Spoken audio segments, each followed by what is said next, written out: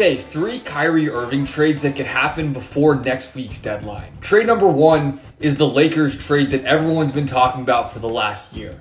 Kyrie Irving and even Seth Curry to the Lakers for Russell Westbrook and those 2 unprotected first-round picks. Trade number 2, let's get a little crazier. Kyrie Irving teams up with Luka Doncic in Dallas. The Nets get Davis Bertans, Tim Hardaway Jr., a first and 2 swaps. And then trade number 3 is a 3-teamer. Kyrie Irving to the Miami Heat.